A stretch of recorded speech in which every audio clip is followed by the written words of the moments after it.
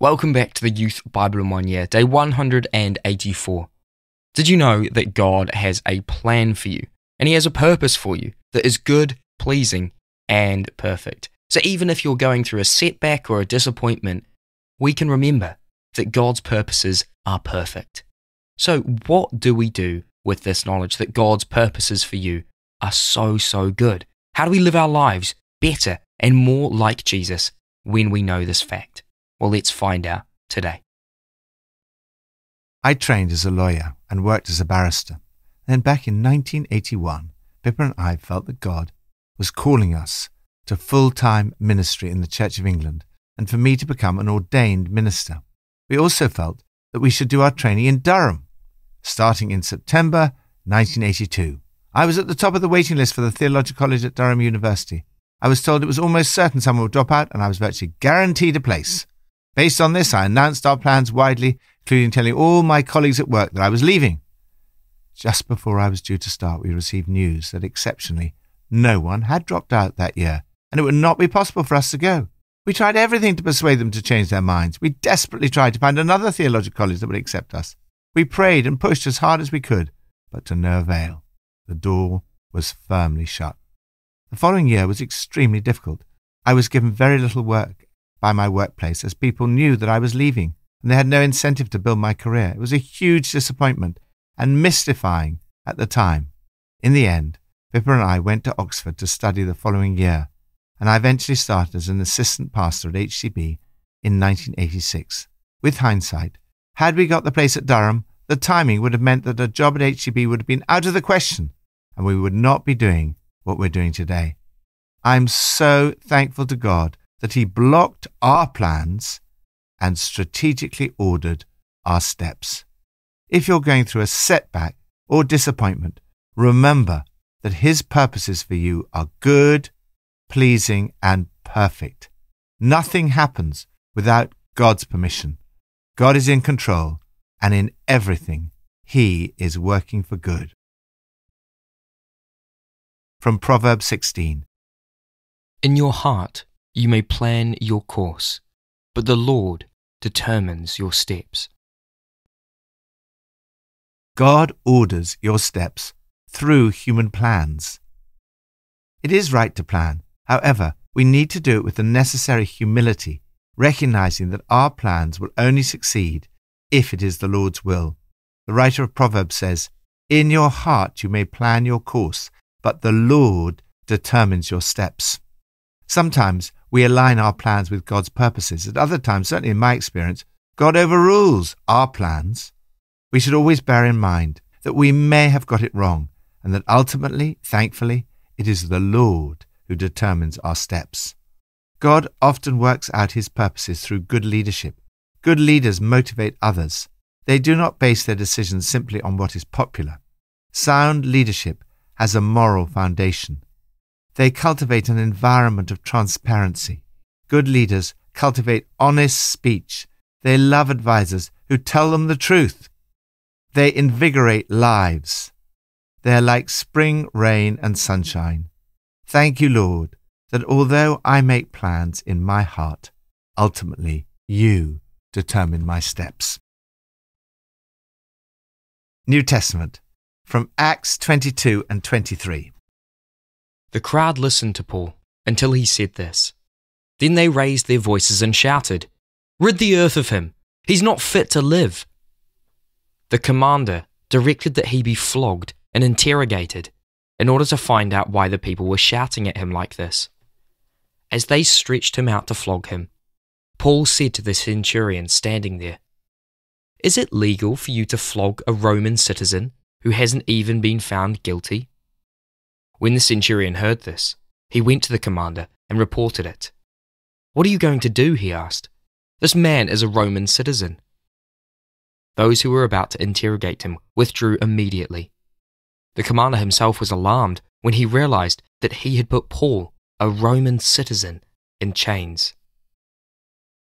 The commander wanted to find out exactly why Paul was being accused by the Jews. So the next day he released him and ordered the chief priests and all the members of the Sanhedrin to assemble. Then he brought Paul and set him before them. Paul looked straight at the Sanhedrin and said, "My brothers, I have fulfilled my duty to God in all good conscience to this day." Then Paul, knowing that some of them were Sadducees and the others Pharisees, called out in the Sanhedrin, "My brothers, I am a Pharisee, descended from Pharisees. I stand on trial because of the hope of the resurrection of the dead." When he said this, a dispute broke out between the Pharisees and the Sadducees, and the assembly was divided. The Sadducees say that there is no resurrection, and that there are neither angels nor spirits, but the Pharisees believe all these things. The following night, the Lord stood near Paul and said, "Take courage, as you have testified about me in Jerusalem, so you must also testify in Rome." God orders your steps in spite of human opposition. Are you worried about your future? Are you facing difficulties and opposition, or in a time of crisis? Are there plans against you? There are a number of competing plans in this story. How do these interact with God's purposes? First, the crowd. The crowd planned to rid the earth of Paul. While it causes Paul hardship, ultimately it fails because their plans are against God's purpose. Second, the commander. The commander, a man of military power, plans to have Paul flogged.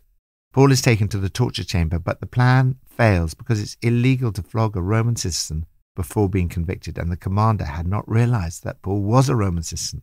Third, the court. The religious authorities, the Sanhedrin, plan to kill Paul. Paul is taken to court and placed in the dock. He points out his innocence. Ananias ordered those standing near Paul to strike him on the mouth. Paul's response is, "God will strike you, you whitewashed wall." Then Paul manages to divide the tribunal, which consisted of Pharisees who believe in the resurrection of the dead and Sadducees who did not. Paul decides to exploit their antagonism.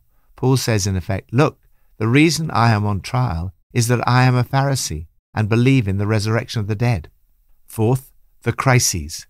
In the midst of all this, Paul seeks to align his plans with God's plans. He was guided by God. He resolved in the Spirit to go to Jerusalem and then to Rome. However, in spite of this, he hit crisis after crisis. Paul must have wondered whether he had missed out on God's purposes. But in the middle of this crisis, the Lord stood near Paul and said, "Take courage. As you have testified about me in Jerusalem, so you must also testify in Rome." As with Paul, God will strategically order your steps. The sovereignty of God means that we don't have to worry about the ultimate outcome. God is in complete control, even though it may not always be easy to see it at the time. God's purpose is that you, like Paul, should be a witness. Everywhere you go, be a witness. When appropriate, give your testimony. Even when you're not speaking, your life is a testimony. Don't wait until all is going well. In fact, in times of difficulties, sometimes your testimony is at its most powerful. Lord, give me the same courage you gave to the Apostle Paul to testify about you wherever I go. Old Testament, from 2 Kings 6-8. There was a great famine in the city. As the king of Israel was passing by on the wall, a woman cried out to him, "Help me, my lord the king."